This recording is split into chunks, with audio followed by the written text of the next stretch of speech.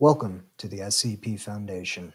I am 05-4, and congratulations on being selected to research SCP-003.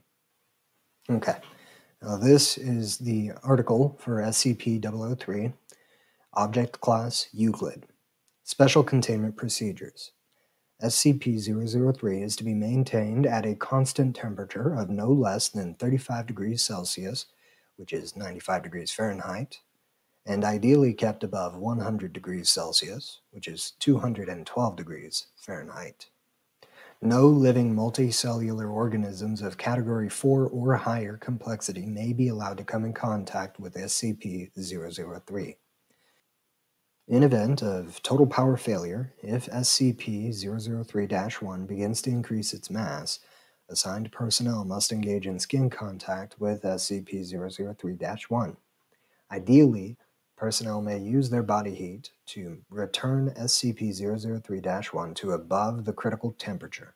However, skin contact must be maintained even in event of SCP-003 reaching activation temperature, lasting at minimum until SCP-003-1 advances fully to its second growth stage.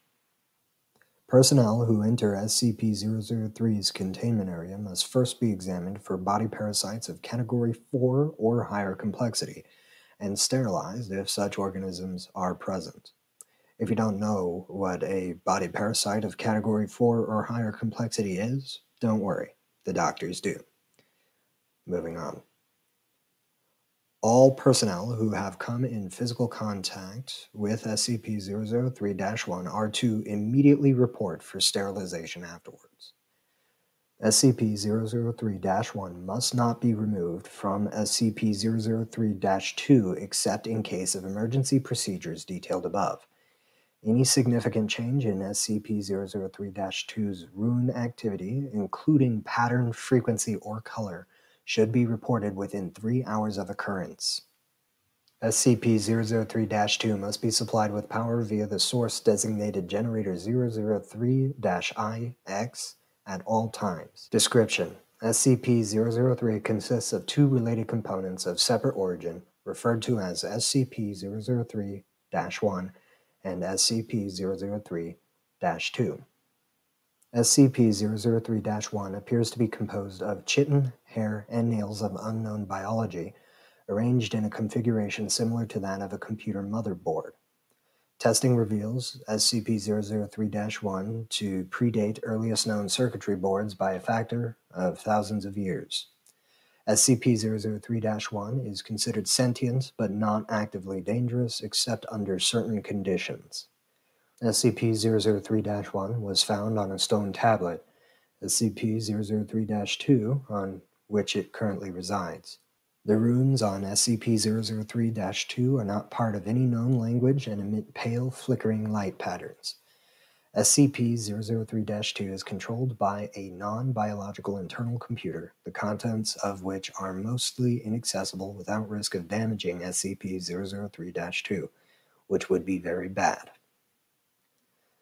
SCP-003-2 is capable of controlled emissions of radiation, including heat, light, and anomalous radiation types. SCP-003-2 contains an internal power source of an anomalous nature which appears to have been losing power since several centuries before discovery. It is considered probable that SCP-003-2 was created for the purpose of containing SCP-003-1. Partially interpreted data recovered from SCP-003-2 may refer to a past and/or potential future LK-class restructuring event caused by SCP-003-1. SCP-003 was located by Remote Viewing Team SRV-04 Beta. It appears possible that SRV-04 Beta was deliberately contacted by SCP-003-2.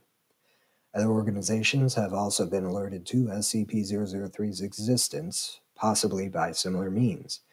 Despite this activity, SCP-003-2 does not appear to be sentient based on its lack of reaction to M03 Gloria analysis and procedures. When SCP-003 drops below the temperature of 35 degrees Celsius, 95 degrees Fahrenheit, both components react. First, SCP-003-1 enters a growth stage characterized by an exponential increase in mass. This growth stage consists of two stages. In both stages, SCP-003-1 partially fuels its growth by converting matter around it, starting with any surrounding inorganic material, including atmospheric elements, then non-living organic material, including cells of dead skin, hair, chitin, enamel, keratin, and other biological materials. The first stage is always the same. SCP-003-1 will first increase its mass, then take a form similar in shape to an ophiuroid brittle star of 15 meters in diameter, including what appears to be a central processor of 3 meters in diameter. Bet you didn't think I could pronounce that, did you? It will form sensory organs that appear to scan its surrounding environment and will partially convert the area around it to an unidentified anomalous substance. SCP-003-2 seems immune from the conversion. The second stage describes a growth alteration which occurs when SCP-003 comes into contact with living organic material. SCP-003 appears to template itself off of the organic material and will attempt communication with organisms that match its initial template or templates. In its second stage, SCP-003-1 may pause, slow, or change its growth, and will also convert inorganic and non-living organic elements into functionally similar structures while anomalously altering their physical makeup. While growth is consistent in the first stage, in the second stage, SCP-003-1's growth is diminished by 20 to 90% so long as SCP-003-1 remains in contact with living organic material. The percentage is determined by the complexity of the organisms in contact with SCP-003-1. SCP-003-1 appears to devote a large amount of processing power to analysis of living organic material. During each of SCP-003-1's growth stages, SCP-003-2 releases bursts of radiation that temporarily inhibit SCP-003-1's growth, or reverse this growth when the temperature of SCP-003-1 rises above 100 degrees Celsius, 212 degrees Fahrenheit. Similar radiation emissions have been replicated or recorded via other anomalous means. SCP-003-1's biology has been the subject of extensive study. Significant elements have been identified similar to SCP-redacted, SCP-1512, and SCP-2756, the latter two of which have no further confirmed connection with SCP-003-1 and no known connection with each other, and none of which are fully understood. Technically, even less understood than SCP-003, thanks to the extensive cross-disciplinary research on the SCP-003 objects. To date, no convincing analysis has been put forward which satisfactorily explains SCP-003-1's connection to these SCP objects or others, nor its connection to modern technology beyond appearance and potential mimicry via unknown mechanism. Addendum 003-1, or 01 if you prefer. Acting on information gathered from linguistic analysis of SCP-003-2's runes and comparative data analysis, research team M03 Gloria has managed to establish a link between SCP-003 and data expunged, because of course, for analysis of functions. SCP-003-1 must now be considered sentient and is to be kept a minimum of 1 kilometer from data expunged and the resulting byproduct at all times. Addendum 003-02. SCP-003-2's power loss has been exacerbated by the procedures performed by M03 Gloria. On orders of 05-10, M03 Gloria will continue procedures. Addendum 003-03. During M03 Gloria procedures, SCP-003-1 doubled its mass and began rapid structural growth. Temperature was immediately returned to 100 degrees Celsius. Growth and mass increase of SCP-003-1 continued for 9 minutes and 6 seconds, at which time a sustained radiation spike was produced by SCP-003-2. In response, SCP-003-1 returned to its normal state in 3 minutes and 39 seconds. New growth dissolved into a dusty residue, which was collected for analysis. Both SCP-003-1 and SCP-003-2 ceased all detectable activity. SCP-003-2 did not resume activity until connected to external power source. SCP-003-2's runes glowed uniformly gray and did not resume normal activity for 3 hours. SCP-003-2 no longer appears to be able to maintain containment area at temperatures above 35 degrees Celsius without external power supplied by generator 003 III through IX. Addendum 003-04. The procedure detailed in Addendum 003-03 was repeated, and SCP-003-1 again entered a growth state. After 10 minutes and 13 seconds, SCP-003-2 once again produced a sustained radiation spike.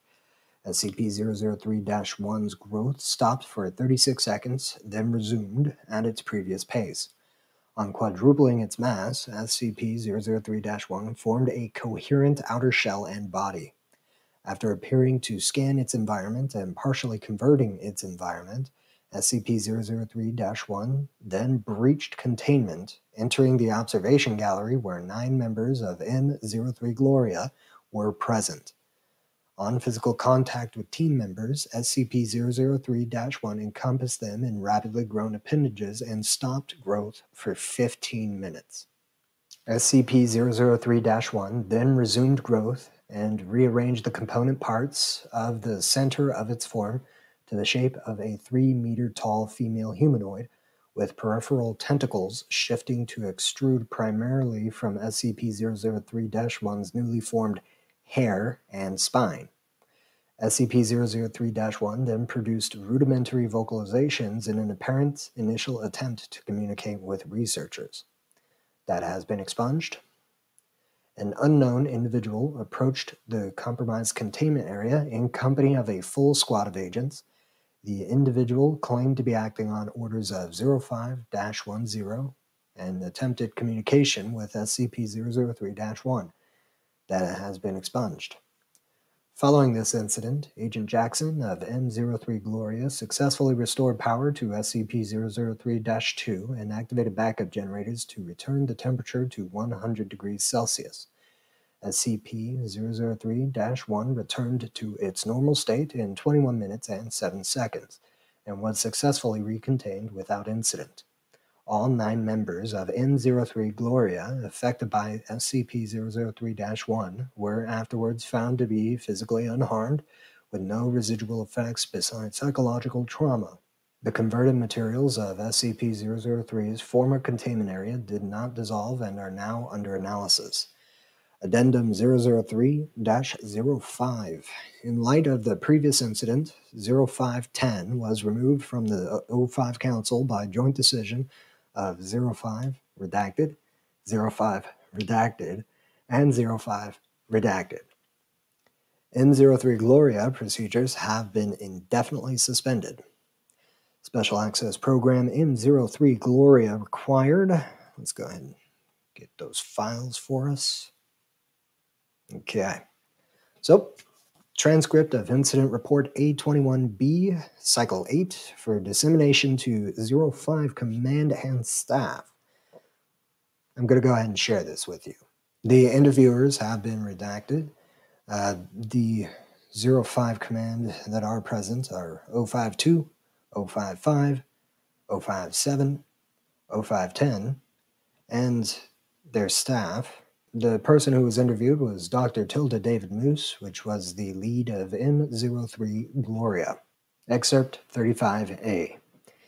She tried to talk to us. We all heard her voice in our heads, in a sort of half language we couldn't fully understand. Some of the others passed out immediately. I lasted a little longer, but it wasn't because of mental fortitude. It's just that she was trying to tell us different things.